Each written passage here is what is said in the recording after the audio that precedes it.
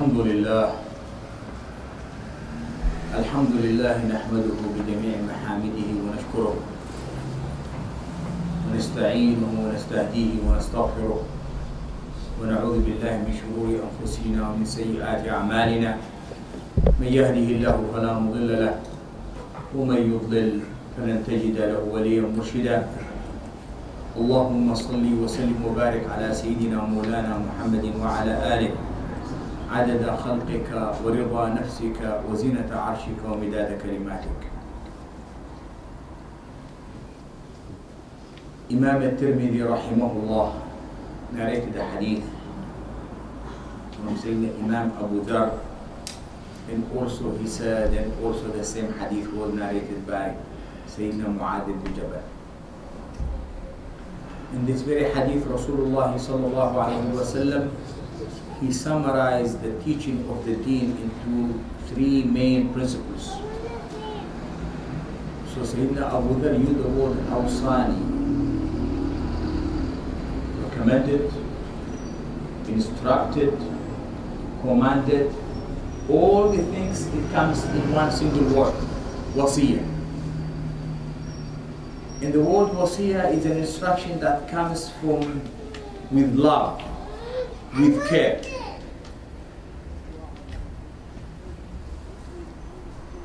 So Sayyidina Abu Dhar said, Rasulullah sallallahu alayhi wa sallam recommended three important things. If you implement them, Rabbi subhanahu wa ta'ala blesses you with ease, with joy, with happiness in dunya and akhirah. May Allah subhanahu wa ta'ala bless us with that. Number one, Rasulullah sallallahu alayhi wa sallam said, ittaqillaha haythuma kunt. Be conscious of Allah. Be aware of Allah, wherever you are. Meaning, subhanallah, Allah is with me. Allah is watching me. Allah is protecting me. Allah is giving me. Whatever I say, Allah subhanahu wa ta'ala is hearing what I am saying. So the word taqwa is the wasiyah of Allah. And in fact, all forms of ibadah that we are doing is in order to achieve this goal. So Allah said in Surah Al-Baqarah, O people, worship your Lord, the one who has created you. He created people before you. So you may achieve taqwa. And one of the early of the tabi'een, called Dr Faid M Rahimahullah, and I always recommend our youngsters to get to know these righteous people, write their names, learn about them. So Dr Faid people came to him. This is we are speaking about the first generation after Rasulullah sallallahu alaihi wasallam. They said, Ya Talq, the fitna is spreading everywhere. There's a lot of confusion, a lot of this. So what shall we do? So imagine the people that they were speaking about fitna at that time. So what about us? What are we going to say? So fitna is spreading, what shall we do? He said, have taqwa. So he said, and what is taqwa? So he said, to obey Allah subhanahu wa ta'ala by doing what Allah subhanahu wa ta'ala asking you to do, but also doing it sincerely for the sake of Allah subhanahu wa ta'ala. May Allah give us ikhlas. That is the ruh, the deen of everything. If you don't have ikhlas, if you don't have the sincerity, it is like someone giving you the best of gifts that doesn't work. If you have a mobile phone that it doesn't work, no matter how much beautiful it looks, it doesn't help. And Rasulullah sallallahu alaihi wasallam warned us from the thing. He said, you will come people, they will read the Quran beautifully, but it doesn't cross their throats. May Allah save us.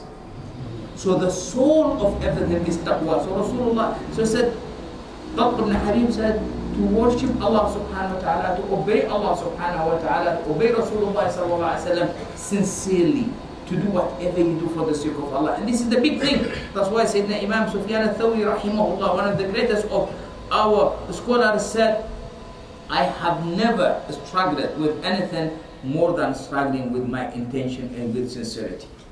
To achieve, to do something just purely for the sake of Allah. It is a big ask. May Allah grant us ikhlas.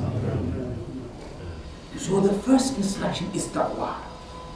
And subhanallah, may Allah make us from the people of taqwa. Rabbi promised a lot for the muttaqin. So for example, we all go through a lot of hardship, a lot of calamities. And Allah said, if you have taqwa, Allah subhanahu wa ta'ala will make a way out for you from all your problems. وَيَرْزُقْهُ مِنْ حَيْثُ لَا يَحْتَسِبْ. And Allah will give him and will sustain him from somewhere that he has never thought it will be a door of risk. And Rabbi promised the people of taqwa to love them. And Rabbi also promised something that everyone is yearning for. The ma'iyah. Allah to be with you. And Allah said, Inna Allah ma'al muttaqin. May Allah make us from the people of taqwa. So the first wasiyah of Rasulullah sallallahu alaihi wasallam is to be conscious of Allah. You are not alone. Allah subhanahu wa ta'ala is watching you. Allah is listening to you. But also that is the source of strength. Man wajad Allah famada faqad. If you have Allah in your life, you miss nothing. And that's why Sayyidina Musa alayhi salam, they said to him, look, the army of Fir'aun was behind him and the sea was in front of him. Bani Israel said, you put us in trouble. Where do we go now?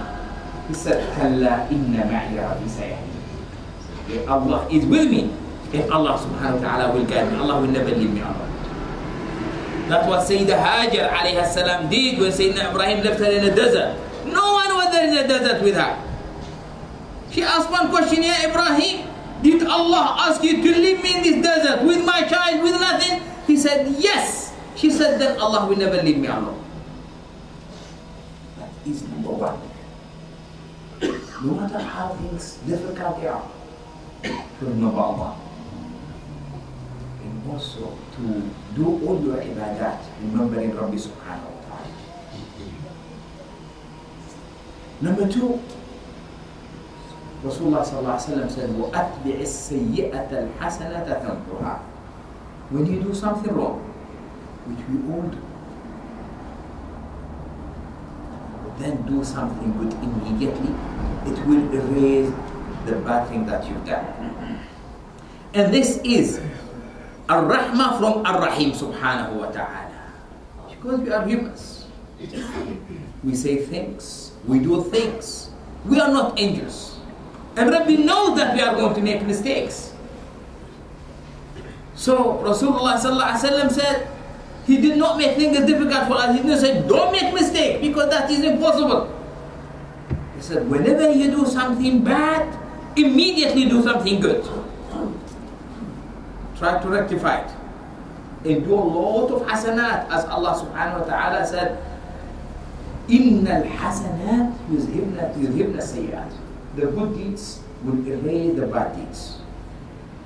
So subhanallah, we all make mistakes. So let us invest in doing all the good things as much as we can. And subhanallah, there is something ajib that you see. Imam Muslim narrated a very beautiful hadith that speaks about the sunnah al-rawatib. So Sayyidah Habiba radiallahu anha narrated a hadith that we all know about one sunnah that we pray throughout the day.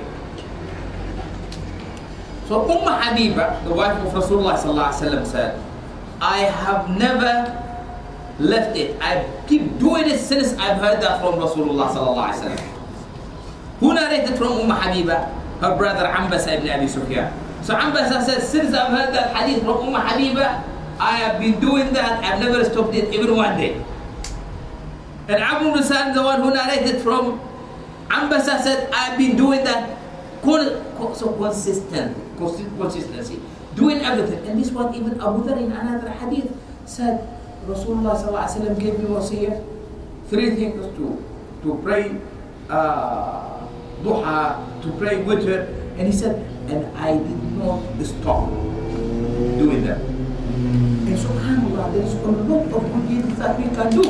In another hadith narrated by Imam Ahmad, Abu Dhar himself asked Rasulullah sallallahu alaihi wasallam. He said, Ya Rasulullah, if I say La ilaha illallah, is it from the good deeds that might help me erase the bad deeds that I have done? He said, saying La ilaha illallah is from the greatest of the things that you do. So by dhikr, by giving sadaqah, by smiling, Allah has spread the doors of khair. There is so much that everyone can do. That's why the Sahaba, they said, Ya Rasulullah, the rich people are taking all the doors of khair. What shall we do? We are poor. He said, what are you speaking about? They said, the rich people, they are giving sadaqah. He said, we pray, they pray. We fast, they fast. We do dhikr, they do dhikr. We read Quran, they read Quran. But they give sadaqah. We cannot give sadaqah because we don't have money. So Rasulullah sallallahu alaihi wasallam said, you have much more time to do a lot of dhikr. And in another hadith, Rasulullah, authentic hadith, Rasulullah sallallahu alaihi wasallam asked the Sahaba, Ala adullukum ala khayri a'malikum. Should I not tell you about the best of your deeds? And better for you than giving gold and silver. Better for you than even fighting your enemies. Either they kill you or you kill them. So Rasulullah sallallahu alaihi wasallam is asking them about something better than jihad, better than the great of sadaqah. They said, Ya Rasulullah, please do. He said, dhikrullah, to remember Allah. May Allah make us from the dhakirin. And Rabbi said in the Quran, great gift. He said, fadhkuruni adhkurkum. Remember me and I will remember you. La ilaha illallah. And if Allah remember you, will Allah punish you? This is the second wasiyah. These two wasiyahs are a gift from Rabbi subhanahu wa ta'ala to us. May Allah subhanahu wa ta'ala make us from the muttaqeen. قولوا ما تسمعون واستغفروا الله العظيم لي ولكم فاستغفروه إنه هو الغفور الرحيم. الحمد لله حمدا كثيرا كما أمر صلى الله وسلم وبارك على خير البشر وعلى آله وصحبه ومن بأمره تمام. Dear Muslims, the third wasiyah, the first two are related to Rabbi subhanahu wa ta'ala, between us and between Allah. To have taqwa and to rectify our bad deeds. The third is between us. So he said, وَخَالِقِ النَّاسَ بِخُلُقٍ حَسَنٍ. And deal with people in the best way, in the best form. He did not say deal with Muslims. خَالِقِ النَّاسِ, with everyone around you in the best form. Humility, forgiveness, patience, care, respect. Subhanallah. Now, allow me today just to finish this khutbah with example that I mentioned before. And I think if this figure was to be in any civilization, this figure was to be celebrated more than anything else. I'm speaking about no one other than Sayyidina Ali Zain al-Abidin, the grandson of Rasulullah sallallahu alaihi wasallam, the son of Imam al-Hussein sallallahu alaihi. This is a man who saw his father, all his brothers, all male members of his family killed in front of him, slaughtered in the worst way.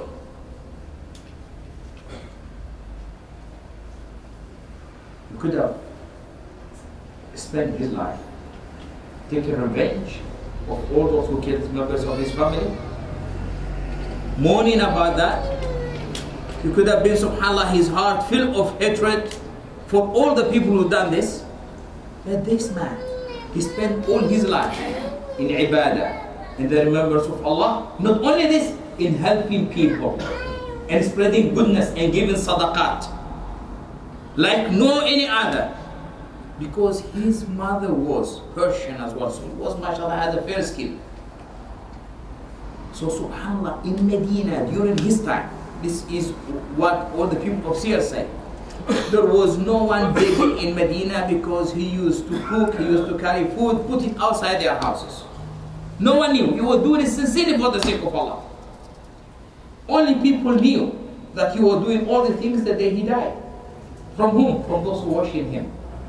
They saw the marks on his body from carrying all the things, and they saw all the poor people coming out to start to beg and to ask people for help. So imagine if this person was to spend all his life taking revenge or speaking about his pain. And it is a lot, subhanAllah. But people, they called him Zainul Abidin, is not his name. Zainul Abidin is the beauty of all the worshippers. Because he invested his life in pleasing Allah subhanahu wa ta'ala. And we are all going to go. No one is going to remain in this dunya. But to be able to forgive. And this is what we learn from our guide, our Shafi'in Akhirah, Rasulullah sallallahu alayhi wa sallam, how he forgave the people of Mecca when he entered Mecca. All those who were saying things about him, doing things to him and to his companions. May Allah forgive our sins, purify our hearts, purify our intentions. May Rabbi subhanahu wa ta'ala end the suffering of our brothers and sisters in Palestine. May Allah subhanahu wa ta'ala end their suffering. May Rabbi shower them with his rahmah. May Rabbi subhanahu wa ta'ala grant them the honor and the dignity they deserve. اللهم نسألك رحمة عندك تهدي بها قلوبنا، تجمع بها شملنا، تلم بها شحثنا، ترد بها عفتنا، تصلح بها ديننا. اللهم اجعلنا من المتقين، اللهم اجعلنا من المتقين، اللهم اجعلنا من المتقين. رب اغفر لنا ولآبائنا وأمهاتنا وأجدادنا وأجداد أجدادنا ولمشايخنا ولمن علمنا حرفا واحدا من القرآن العظيم. يا رب الله بارك في هذا الجمع المبارك وفي هذا المسجد المبارك وفي القائمين على هذا المسجد المبارك، واجعله من منارات الحق، واجعله من منارات الخير، واجعله يا الله من منارات الهداية.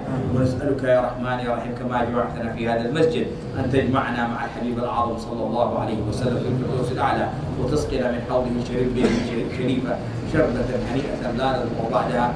سبحان ربك رب العزة عما يصفون وسلام على المرسلين والحمد لله رب العالمين.